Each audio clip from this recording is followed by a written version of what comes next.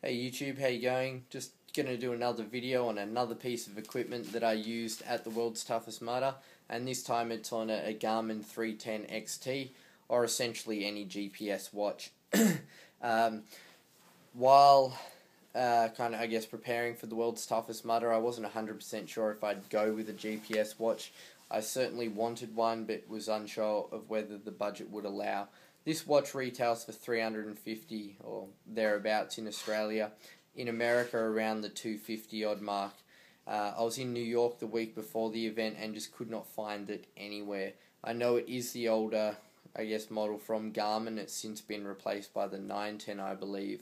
But in terms of, I guess, usability and also being a little bit cheaper than the 910, it's something that I wanted to go for.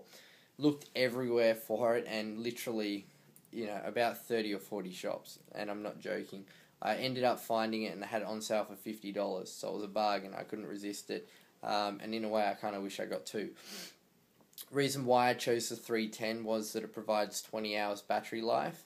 It's also waterproof, so it would hold up okay with the obstacles, like Funky Monkey if you fell in the water, walk the plank, any of the swimming obstacles, that kind of thing.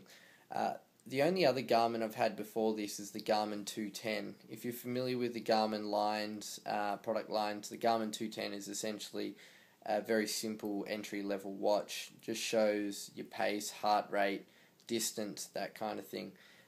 As soon as I got the Garmin 310, I knew it was a lot better. It has a lot more functions. You can use it for running, swimming, biking. But the other main thing is it has a number of different screens, so you can configure it. So you could have one showing your pace, distance, then you could have another one showing your heart rate, average heart rate throughout the whole event, current heart rate zones. You could have, previous lap time, current lap time. So there's just so many different options you could have on the screen. So you could compare how you're going now to how you were going earlier in the event, or how you're going now relative to your average. And the main reason why I wanted the Garmin was that I always tend to go out too hard in races, and I thought having a tool such as that would allow me to kind of pace myself a little bit better. Also provide information, obviously, on the distance, so you kind of can gauge, obviously, between mile markers where you are and how you're going. For the first two laps, that worked really well for me. I was really happy with being able to do the first lap in just over 2 hours, and the second lap in around 2 hours, 25 minutes, 2.5 hours or thereabouts. And I think a key component of that was having the Garmin, because it made sure I didn't push myself too hard and blow up on the field. Also, it obviously keeps track of time, and it ensured that I was eating regularly, and that was a really big thing for me, because in the past when I've done training runs and that, if I don't eat correctly, I just run out of energy and drop like a stone in terms of performance. But throughout the whole of the World's Toughest Mudder, I didn't suffer from a lack of race nutrition or anything like that. It was only really kind of my previous injuries that hindered my performance a little bit on laps 3 and 4 mainly. By lap 5 I was okay again.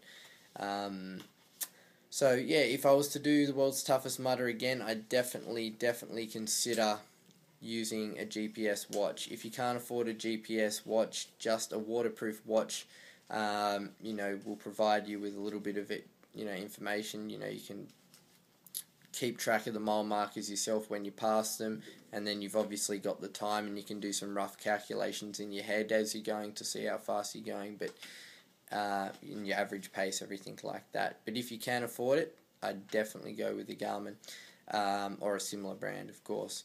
One last thing, the heart rate monitor did work for the first kind of lap and a half. After that, it stopped working. It's not broken, I just think that because your wetsuit got so wet,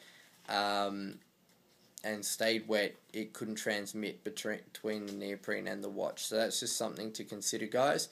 The other thing as well, the band, it actually fits my wrist when I'm wearing up to 3mm thick gloves. When I put on my 4.3 wetsuit and the 5mm gloves, it wouldn't fit. So I had to just kind of strap it around my chest, around my bib.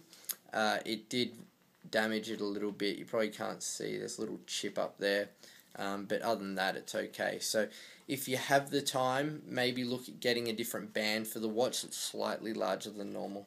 That would be my tip, guys. So let us know your thoughts. Would you run with a Garmin? Have you run with a Garmin in a Tough Mudder, World's Toughest Mudder, or other obstacle race? And as always, please comment and subscribe for more videos. Thanks very much.